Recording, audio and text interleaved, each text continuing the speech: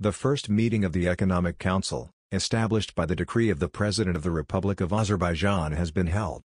The meeting was chaired by Azerbaijani Prime Minister Ali Asadov. Addressing the event, Prime Minister Ali Asadov noted that the Economic Council, as a new platform, is an effective institution for holding collegial discussion and finding a middle ground on the hardest cases in a difficult period for the world and national economy. Under President Ilham Aliyev's instructions, the Economic Council should develop an economic policy framework.